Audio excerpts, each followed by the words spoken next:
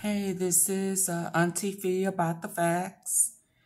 And rumor has it, all through the YouTube streets, that Adarius Smith, Lemigo,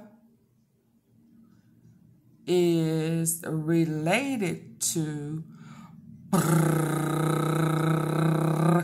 Cornelius Smith, currently locked up for auto theft and first-degree murder of young Dolph. Reckon that's how he got his paid real-life attorney. What they call a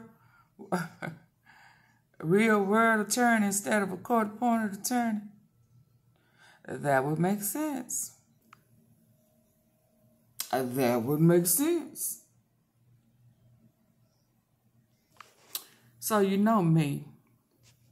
I had to go put a side-by-side to see as much as possible. And I didn't want that same old picture that everybody got. So I wanted to look at them eyes in the beginning of that nose, bone structure of that nose. And even the hairline, the way, you know, where the hair points go, look like they may have the same daddy or mama. But right there, the way man to man, how they stand, how their head tilt, because a lot of Lemigo pictures, their head tilts the way Cornelius' head tilts. You know, to the left, to the left.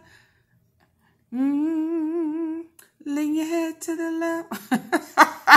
Y'all know I gotta make a joke. But anyway, it looks like there is a possibility, and that would be a tie. You know, how does he tie into the murder of Dolph, other than, as far as I was concerned, only tie I saw was, you know, he was a career car thief.